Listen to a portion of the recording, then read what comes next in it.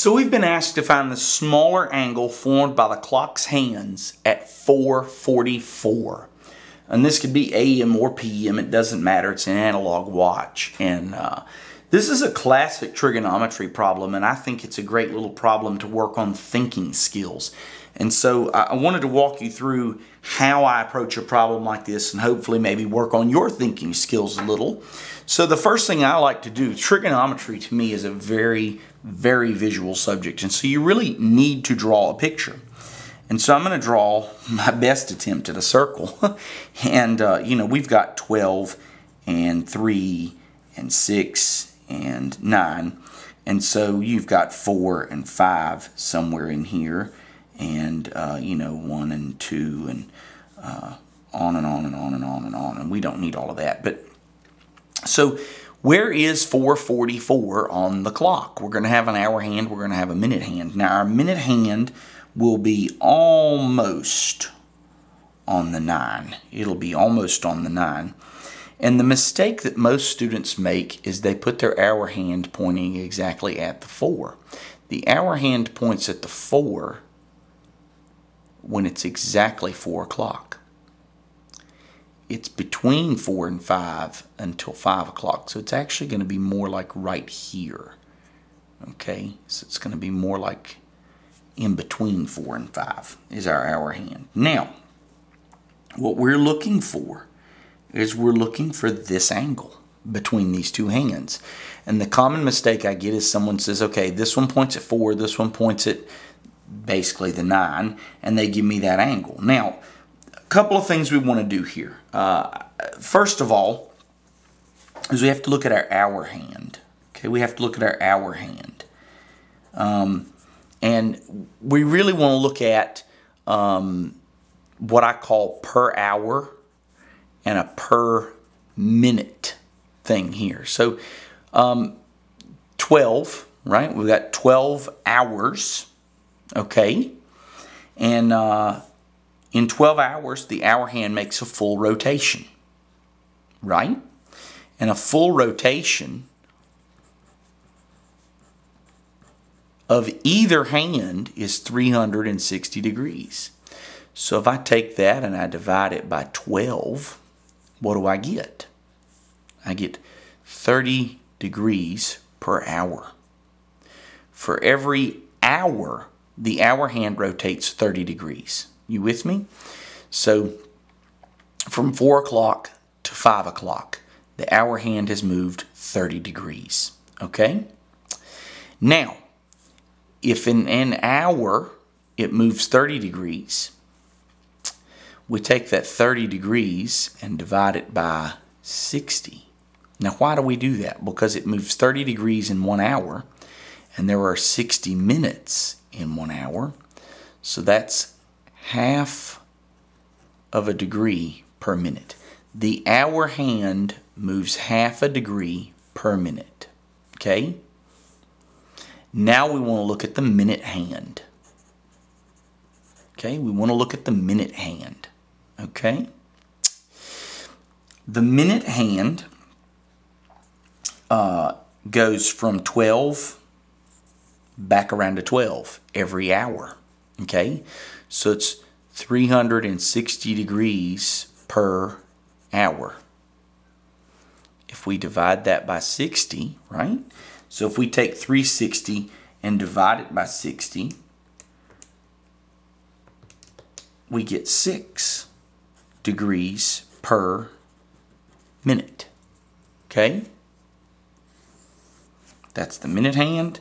That's the hour hand. Okay? Now, if we know these rates, I'm going to redraw my picture. Okay? I'm going to redraw my picture and kind of walk you through my logic here. Okay? So here goes la la la la la. I'm going to make it bigger this time. Okay? Make it bigger this time. So here's 3, 4, 5, 6, right? 4, 5, 6, 7, 8, 9.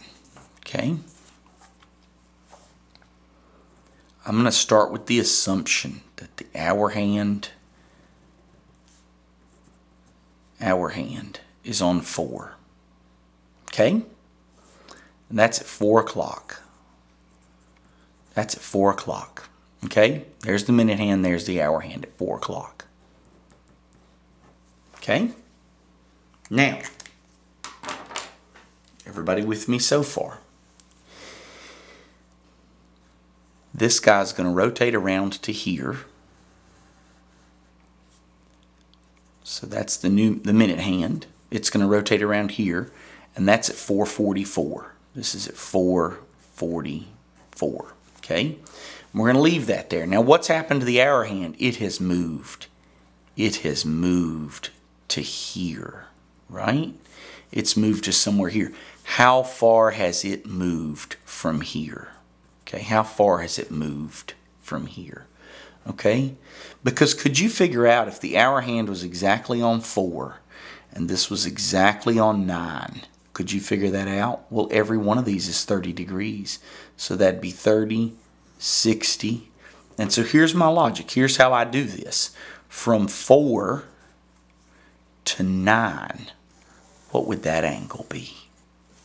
Right? 30, 60, 90, 120, 150.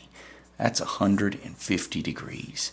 So I'm going to say 150 degrees. Now, the hour hand is moved this way, and we know that the minute hand is not exactly on 9.